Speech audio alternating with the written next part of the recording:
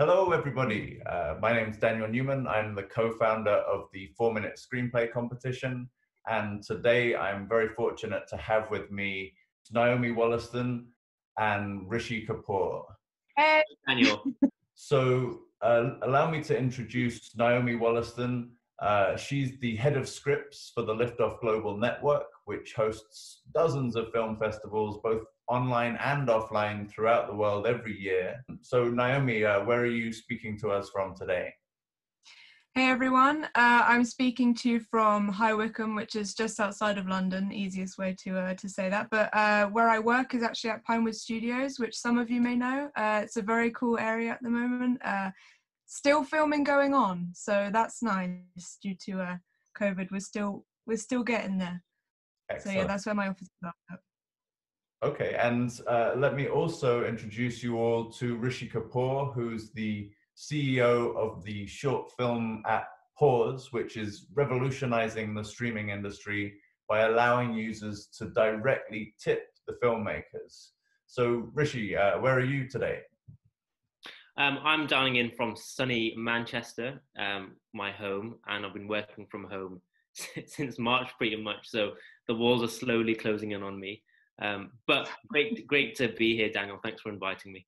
Thank you. Yes, and well, of course, what I should have said earlier is that both Naomi and Rishi are going to be helping us to judge this year's 4 Minute Screenplay Competition. So I thought it might be interesting for all you screenwriters out there to know what kind of thing they're looking for when they look at a short script. So Rishi, perhaps I can ask you the first question of the day. I wanted to know, why are screenwriting and storytelling important to you and your colleagues at Pause? If you're like me and you believe that storytelling has something to do with our culture and really a large part of our lives, I think it's really ingrained. Everything we see on TV, whether it be through media, books, news, films, TV series, stories are so important to our culture. And one of the reasons why we started Pause was to try and champion diversity in storytelling and try and get those stories that maybe aren't going to be told on wider, big commercial streaming platforms. And that's why we decided to launch our own streaming platform, so we can showcase unique stories that might not have that commercial appeal. So for me, it's the, you know, one of the most fundamental things about stories is that so many people can resonate with a story and see themselves reflected in it, regardless of whether they have had a personal experience with that story. And the great thing about stories is that it can touch so many people. Naomi, I know that you did a degree in film and TV production. So I wanted to start by asking you what that taught you about script writing and how do you use that knowledge when working for the LiftOff Global Network? Sure, yeah. I mean, as a kid, I've always loved films. I was obsessed with films. I still am. So it was always something that I was interested in, but I came from quite a novel background. I loved writing little short stories, even trying to write novels myself. So when I went into university, I didn't really realize the difference between scripts and novels. And there's a lot of difference. I was shocked on my first year when I wrote what I thought was not my first script, but really it was. And I got back saying, this is a novel, this is not a script. I learned that to write a script, you really have to write the essentials, what you see on screen and nothing else. I love characters, so I love writing about my characters, but I have to show that on screen. So whoever my characters are, how they talk, what they wear. Let's say, for example, I have someone that's feeling a bit down. How do I represent that on screen? Okay, well, maybe she's got highlights and maybe they're growing out, as opposed to saying in a novel, you know, like, oh, she's gone through this, she's gone through that. So I really learned how to put a story into visuals as opposed to reading it. And that's something that I keep hyper focused on when I get the scripts into LiftOff. It's, am I seeing everything I need to see, and am I seeing it in the right way? Is it engaging for me? Okay, yeah. So take notes, all you screenwriters out there. Lots of good tips already. And well, Rishi, could I ask you, what will you be looking for in particular when choosing your favorite screenplays for this year's competition? Two main things. Originality, obviously, I think that's fairly, I think that's a given. I also think being smart about the way you tell a story as well. I think that the most common is telling stories in a linear chronological way.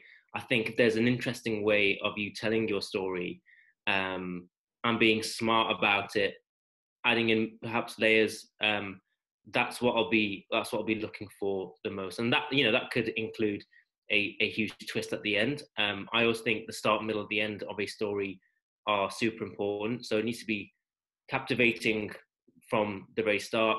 It needs to have a super great ending, an ending that actually makes someone think about the film after. I think that's the hardest thing with a film, is you want your audience to walk away and think about your film the next day. Yeah. And however you do that, whether it's at the middle, start, or at the end, or right the way through, try and do something where someone thinks about it, either in a good way, makes them laugh, or makes them ponder. And not only being original with the story, but I think if there's an interesting way, from a timeline point of view, that would be super cool as well. So I'll be looking for those two things. Okay, excellent. And Naomi, if I go back to you now, and I wanted to ask you about the difference between a 4-minute screenplay and a 10-minute screenplay, because of course last year when we ran this competition, it was a strict rule, 4 minutes only, a maximum of around about 4 pages. But this year we're being a bit more flexible and we're allowing people to submit up to 10 pages. And I just wondered how you might advise a screenwriter how they might go about tackling 10 pages differently. Mm-hmm. Okay, well, I'd say the core concept is the same. To sort of extend on what Rishi was saying, I always look for a succinct narrative, regardless of how many pages this script has. I like to see an arc. With 4 pages, it sounds short, but really 4 minutes is quite a long time as well. And so 10, you're asking quite a lot from an audience that have such an extensive amount of information out there and entertainment out there to sit down and read a 10-minute script, and a 4-minute script. So I would say, as long as it has a succinct arc, regardless of the page count, it will be entertaining to read. But with more pages, you can delve into the characters a bit more. I'm biased because I'm such a character-driven person, but if you have 10 pages, you can really expand on a few, maybe even tease out a few subplots that might happen. You don't have to address it, but to get the reader thinking, where's this going? What else is in this person's life? How was their day yesterday? What's going to happen tomorrow? I love having questions like that when I'm reading a script, because you get invested immediately. So I want the story to be succinct, to end well, but I would also like in a 10-page script to have a few little questions thrown in there to keep me thinking. After I finish the script, I want to keep thinking about the characters that I meet. Sure, and I think we're keen as well, because of course I'm going to be one of the judges along with Tom Lincoln, who I set the competition up with, and we're certainly keen to find screenplays that have the potential to be turned into bigger projects, perhaps a feature film or a series. So I quite like what you were saying there about sort of hints at subplots that might be expanded into something larger in the future.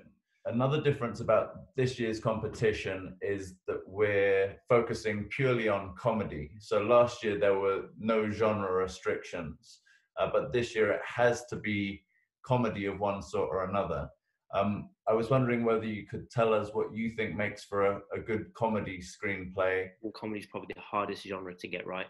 So it's a good competition because it's hard, and I think it's hard because maybe it's so subjective. What one person finds funny, someone else doesn't. Maybe I don't quite know why comedy is so hard to get right, and I think it makes for a really strong competition. So if I knew the answer to what makes great comedy, then I would be writing a comedy. So the honest answer is I don't know what makes a great comedy. I think it's what I find is with the characters, and also the way they perceive real life situations, and I find that really strong in comedy as well.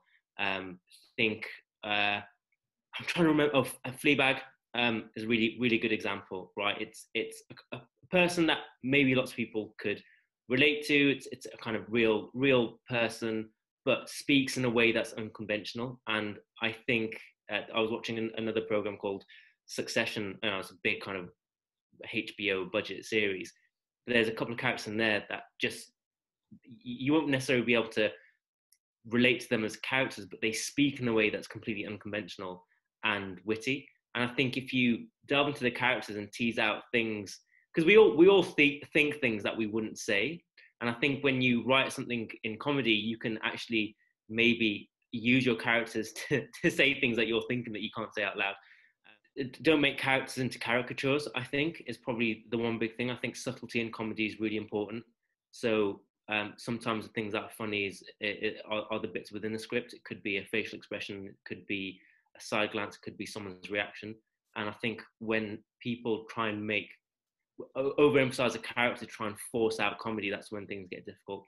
And so just going back to the streaming service, we've got a number of fantastic comedies, and they're just so smart in the use of not necessarily the characters, but it's the space in between the characters, it's the reactions of other characters, it's the silences in between the scripts that make it so powerful. So I would it's not a shameless plug, but I would ask, suggest people go into the app, have a look at some of the comedies that we have, because there's a huge range as well. I don't think, and this might sound weird, comedies don't have to be funny throughout the entire thing, especially if you've got a lot of time to play with. I think sometimes with a good comedy, the comedy comes into the relief part of it. So if you can kind of contrast it with something, going back to B plots and subplots within a script, if you can contrast it with something maybe more serious, it gives more heart to the comedy and makes the comedy parts a bit more punchy. So I wouldn't necessarily think just because you're writing a comedy, the entire thing has to be a comedy. I think you can have some more serious themes that run throughout it as well. So yeah, that's my. But honestly, Daniel, if I knew what makes a strong comedy, I'd be writing comedies. Okay. Well, it's interesting because last week I interviewed Luke Graves, who was the screenwriter that was one of the winners last year, and he wrote Angel Falls, but he's also a stand-up comedian. And I was asking him about the relationship between the two careers, and he said that people often incorrectly assume that you have to hit a certain number of jokes per minute. You have to have a certain number of punchlines. And he said that's not what's important, but rather that you hold the audience's interest. So some common ground there. And I thought perhaps I could ask you both to give me some examples of some great comic films that you've seen recently on your respective platforms. So Naomi, maybe I could start with you. Could you tell me the names of any screenwriters or films that you've had on one of the LiftOff festivals recently that you thought was particularly funny? Yeah, sure. So last year we had a short film come through to us, and it was all filmed in one take. It was called On in 15, directed and written by Joseph Archer.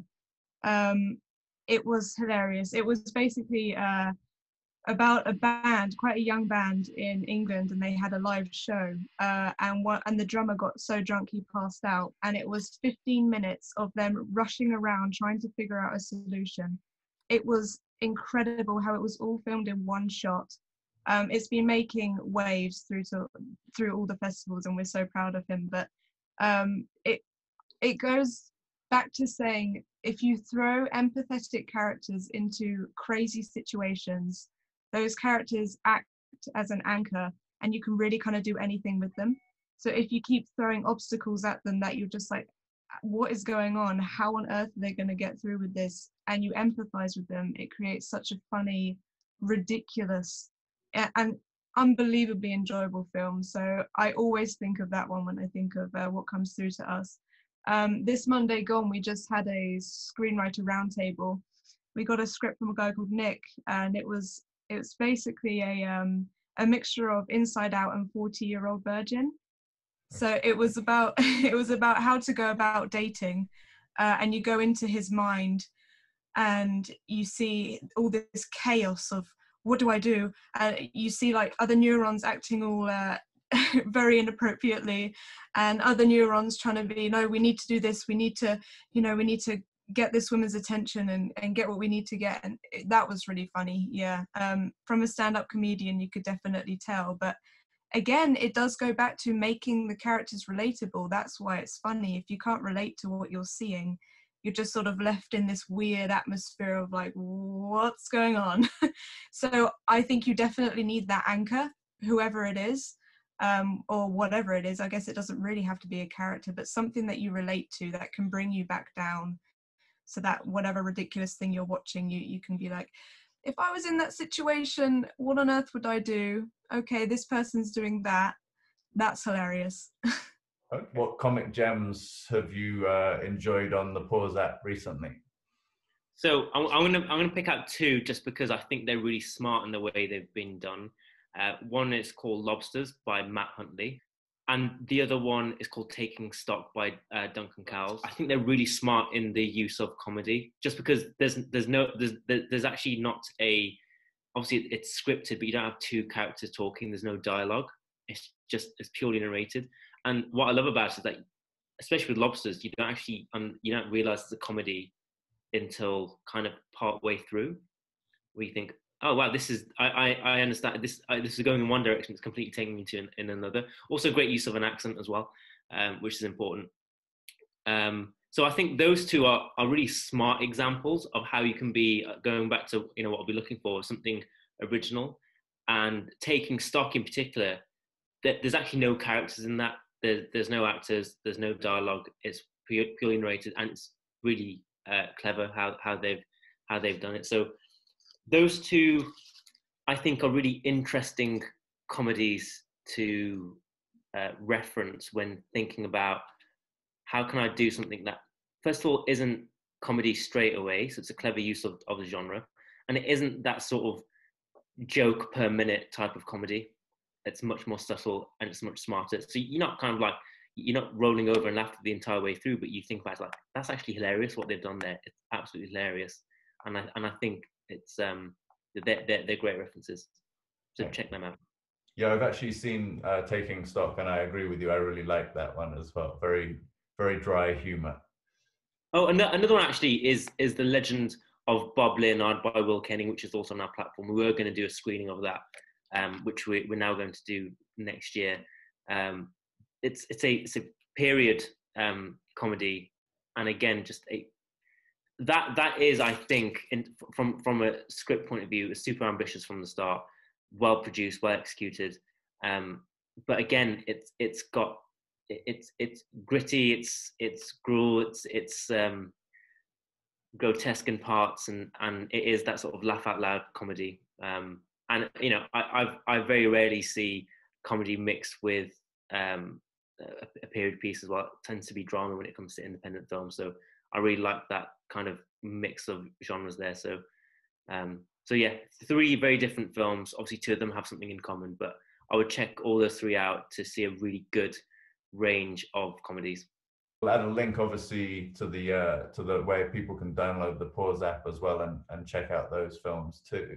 I'm really excited to work with both of you, because both Liftoff and Pause, in my mind, are doing a great job of providing independent filmmakers and screenwriters with an opportunity to get their work out there and to progress their careers. And that's what I wanted to ask you both about next. And perhaps, Naomi, I could start with you.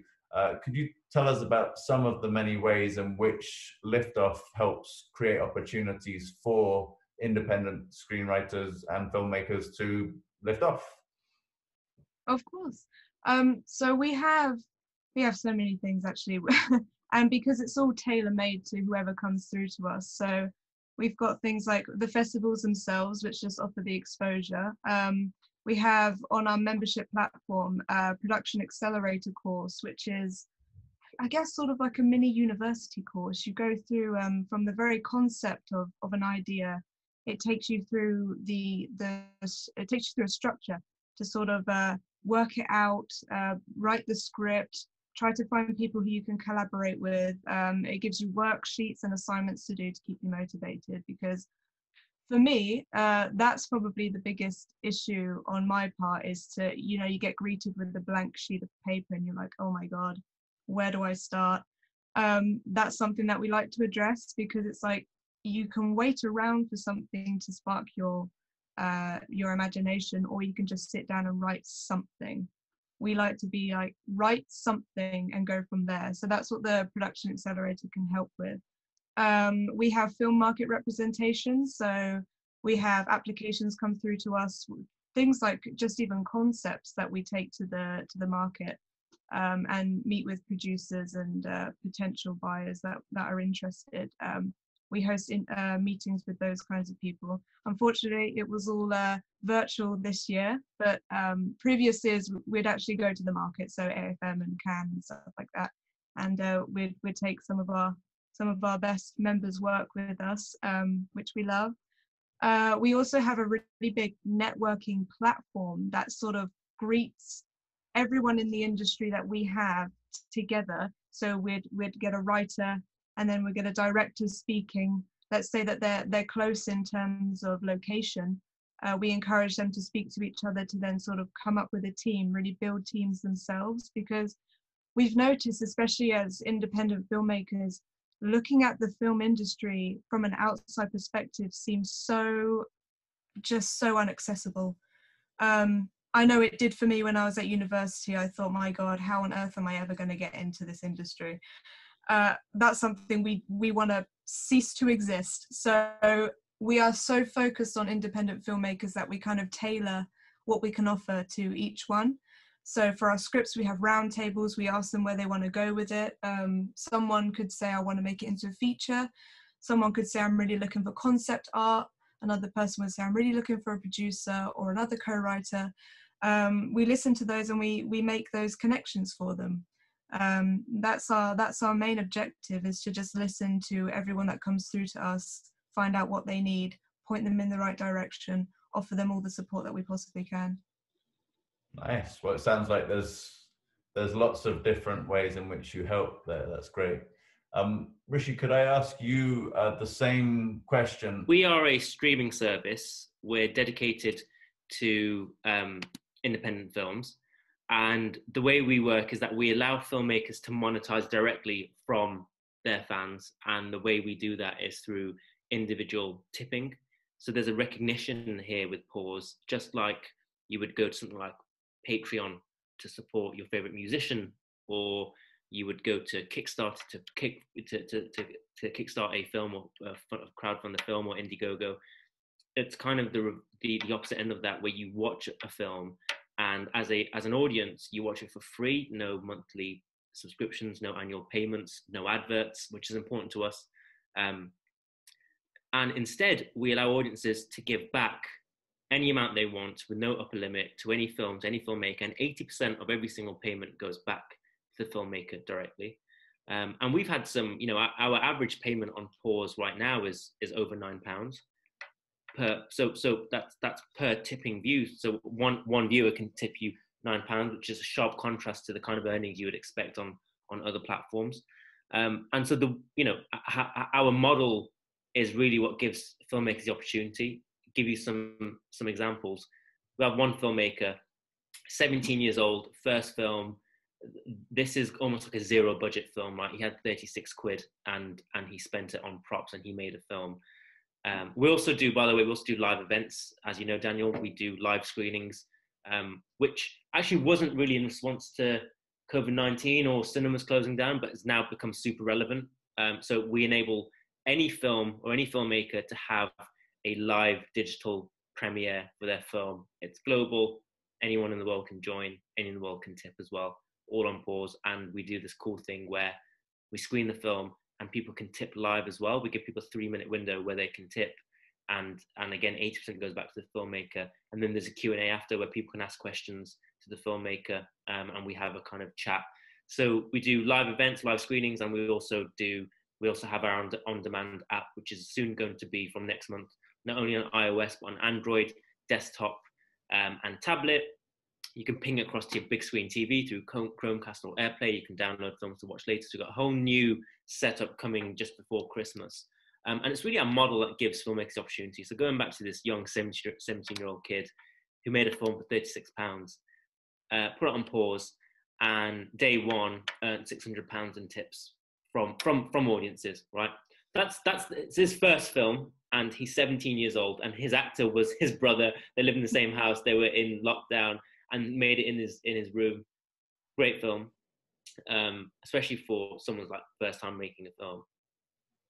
And that then, for someone like him, right, he's now got £600 minus £36 he spent on his film to then spend on his next film without having to go and get grant funding from someone like the BFI, without having to rely on commissioners, without having to rely on institutions.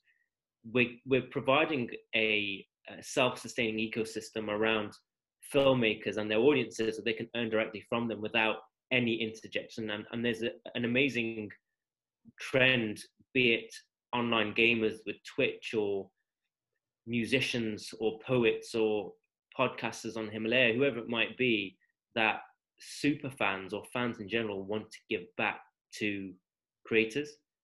You can't do that on a subscription-based platform. You certainly can't do that on an ad-based platform. You can't do that on a platform where there's set transactions and set payments. And you can't do that when a big platform takes most of the earnings anyway, which platforms do. And musicians have equally as a hard time as filmmakers. And so our model is, for us, the most powerful tool that filmmakers have to monetize directly. It's also financially inclusive for the audience as well. You can watch it, you don't have to tip. We encourage everyone who watches to tip, but if it's not to your liking, you obviously don't have to. And the big reward is you're watching something that's genuinely free. Not only is it free of payments, but it's free of adverts. So when people go on something like a YouTube and they think they're watching stuff for free, they really aren't, because you're having to obviously sacrifice some form of personal data that goes back to a big platform, and that's not necessarily speaking free. So we're a great viewing experience for audiences. And that's one example. We've had filmmakers earn over $1,500 on our platform within a very short space of time. And again, for some it's bare money, for some it's I'm going to use this to fund my next film. And we're just getting started, right? So our system is powerful. We're giving back to filmmakers. We're creating an economy that surrounds the filmmakers and their audiences. And that's how, for me, the film industry, the independent film industry has always kind of struggled. And it's becoming worse as big studios and big streamers focus more on sort of in-house original studio-led content and franchises. And by the way, that's what I used to do as a job for many years at Warner Brothers, then at Disney and at Sony Pictures and at Universal. And I completely switched to focus on the independent film sector, because the thing that's broken is the economics of it. It's not the demand. The demand is there massively. 70% of all streamers are looking for independent content. That's globally. Right? So there's huge demand for independent films. So why on earth is it struggling? Why on earth do independent filmmakers struggle to sustain themselves? It's one to do with the models and the metrics and the economy around it, which is exactly what Pause is here to do, by removing all barriers and saying, look, if you're a filmmaker, you've got something to say, you've got a good story, and you might get 1,000, 10,000, 100,000 people to watch your film, how many people might be, you can earn effectively from them. You can earn directly from those fans. They give back directly to you any amount they want. There is no upper limit, and you keep pretty much everything you earn. Go and make your next film with that. And if we can empower filmmakers to earn a living, or even fund or part fund the next project, there is no reliance then on, I have to wait for grant funding, I have to go to an institution and submit an application and wait for months. No, you don't need to do any of that. Build a business around your audience, build a business around your fans, get them to support you, and use that to make your next film. And you can start as a 70-year-old kid in your room with your brother on £36 and start your business as a filmmaker today. And I think that's the most powerful thing that we can give. I'm interested to see what happens to this 17-year-old filmmaker and where his career goes. I imagine you'll both produce some superstars of the future. So Naomi, I wanted to ask you a bit about how things have changed in 2020 for the LiftOff global network. obviously coronavirus has made things difficult for everybody. And I wondered how you've adapted your business in order to deal with this situation as best as possible. Sure. So normally we would host two different types of festivals at the same time. So we'd have our location-based festivals in person, in cool cinemas, in up-and-coming venues. Unfortunately, we've had to postpone that.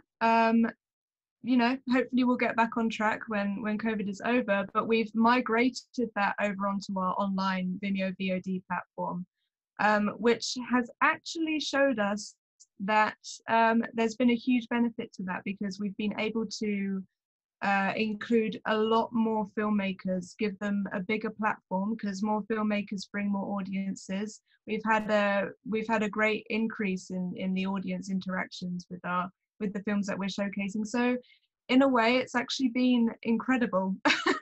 It's just been a shame that we can't go and see these filmmakers in person. So a way to get around that is that we've hosted roundtables, pretty much like we're doing now. We get to meet everyone virtually to make sure that our networking events are running, and that we still get to allow people to meet other people in the industry and create the teams that way. Because we would host the festival and then do a networking event afterwards for all of the filmmakers involved. So all the local people that are working in the industry there can all meet each other and talk about their next projects and build teams that way, and find producers and find the people that they're missing that way. So we've had to take that online. It's doable. It's still doable now. It's just a shame that selfishly we can't be there smiling in the background watching it all happen in real life. So yeah, so we've migrated a lot of stuff over onto our YouTube channel as well, actually. Things like Q&As with the filmmakers and the writers, which has also been great, because that's been shown to a wider audience as well. So a lot more people kind of know what we're doing. So that's been amazing. It has been it's been a big learning curve, and we're very happy it's happened, because it's shown us a lot of ways that we can enhance and grow as a company. So yeah, it's been a positive, but we also still cannot wait to go back to the locations and meet all these filmmakers in person and just enjoy time together. So whenever COVID is over, I don't want to jinx it, we will be doing both. So we'll be going back to our in-person festivals, but also still having this this VOD platform to bring in as many filmmakers as we can and show them off and build as many teams as possible. It's been a blessing. It has been a blessing. Good. Working with film festivals for live stream and video on demand, because obviously you've got the technology to do that. Yeah, so we have partnerships with some amazing film festivals, like the Raindance Film Festival, the International Animation Festival. We'll hopefully be doing a good partnership with RADA, and we've had a number of conversations with companies like BAFTA, Glasgow Film Festival, the Japan Independent Film Festival, the Independent Filmmaker Project.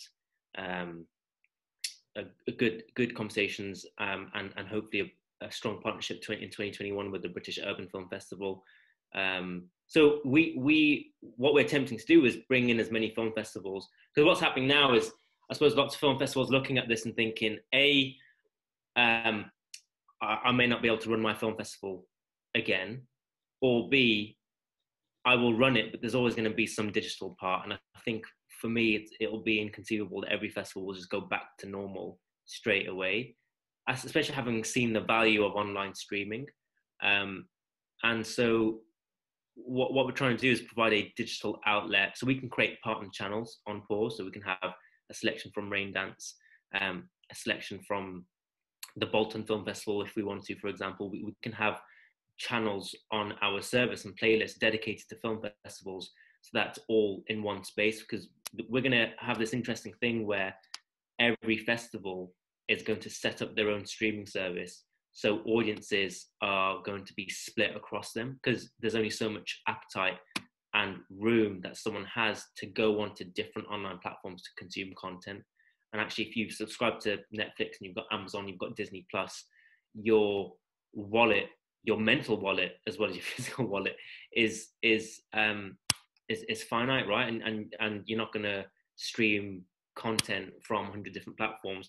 And so my sell always to film festivals is join a service that's dedicated to independent films, but one that really empowers the filmmakers as well, and gives you your digital outlet, your digital streaming service that has full functionality, Chromecast, AirPlay, downloading, the same, our service level is 99.5%, right? So we have the same streaming quality as something like Netflix or Amazon come December this year, so come next month.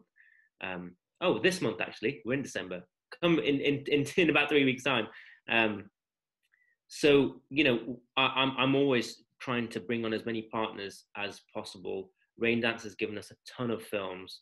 They represented a load of filmmakers. They brought them onto our platform, and those filmmakers are going to earn directly from the people who are watching them on pause. But Raindance have their digital presence, and as a festival, Naomi, you'll know that actually digitizing your content offering means that you're not just closing off your content to the few people who can attend a physical event at a certain point in time. You open up your audience, you make it global, you make it year round, you can increase the number of filmmakers that you can represent. And we're doing the same thing, but what we're trying to do is create a dedicated home for every festival to come on, and so that audiences can cross-pollinate against each other. Because if you're a fan of LiftOff, it doesn't mean you're not going to be a fan of any other festival, right? You're a true, authentic, independent film fan, so you'll enjoy content from other festivals as well. So we want to try and bring in as much of that cross-pollination of audiences as possible across festivals, so they're not split. And for us, definitely, we have the leading market value there, both for filmmakers and audiences, it being free, but also being powerful for filmmakers as well. And in terms of functionality too, and the way that we can have branded channels on our site dedicated to a festival, branded playlists, and then also our live events as well. We were doing live, by the way, it has to be said, before it was popular to do live events. I know live events is like the cool thing now, but we were doing live events like before it became a big thing. And again, it's a great way to showcase new up and coming filmmakers. Our ethos is everyone deserves to have a premiere for their film. I've been to a ton of, in my time at studios, I would go to a premiere every single month for a big budget franchise film. And I looked at this and thought, everyone should have this opportunity to do this, right? And I've been to Q&As with big stars and celebrities who've screened films, and I thought everyone should have a platform to be able to speak about their film that they spent such a long time making. So again, we can now do live. I say now, as of in 2 weeks, we can do live within app as well. At the moment, it's just on desktop, so we can have a live event within a mobile app. You can ping it across to your big screen TV. So we're trying to optimize the viewing experience for audiences as well, and provide as much value as possible. We're creating a community, right? A community of people who are super fans of independent film. So and for us, it's an interesting time, because obviously we're streaming services and they've all experienced a boom since coronavirus has happened, because people are at home more. But going back into it, I'll be surprised if every single festival would go back and completely dismiss digital streaming as a complementary service to their event, right? I think everyone has seen now the value that home entertainment has in terms of expanding an audience. It's just expensive to do, but we bear the cost, right? It's free to use us. If you're a festival, it is free to use Pause for your digital streaming provider. So you can have a Raindance TV style service on Pause for free, as long as you bring your audience there, as long as they're supportive audiences that want to tip. Okay, wonderful. Well, thank you, both of you, because I'm a big fan of both of your companies, and I'm also very grateful that you both decided to get involved with this competition. And I thought perhaps we could finish by telling our viewers where they can find out more about your company. So Naomi, where can where can we find out more about the LiftOff Global Network? Sure. So just on our website, which is LiftOff.Network, on all of our social medias, which is LiftOff Global Network, our YouTube as well. That's one of the best places. We have our news and we have our roundtables, and we have everything that we do for our filmmakers and our scriptwriters on there. So if anyone's interested in becoming part of our family, please have a look, see if it's for you. I'm sure it will be. We're excited to have you on board. Yeah, so just search LiftOff Global Network in any social media and we'll pop up. Happy to have you. I'm happy to be here. So thank you for asking me to. And I'm really excited to see these scripts that come through to you. Very excited. We've just actually extended the application deadline, the submission deadline, because the deadline was the 1st of December, but in order to, I know there's always people that are sort of about to finish and then they just missed the deadline. So for their sake, and to give us a bit more time to read through all of the submissions we've already received, we're extending the deadline to the 14th of December. So if you haven't submitted so far, you've still got time, you've still got 2 weeks. Yeah, Rishi, maybe you could also tell us about where people can find out more about Pause and where they can download the app. So just head to pause.tv, paus.tv.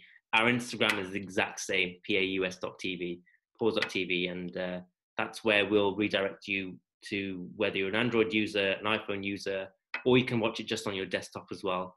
And yeah, give us a follow on Instagram and have a look at our website where you can get more information about our app. Brilliant.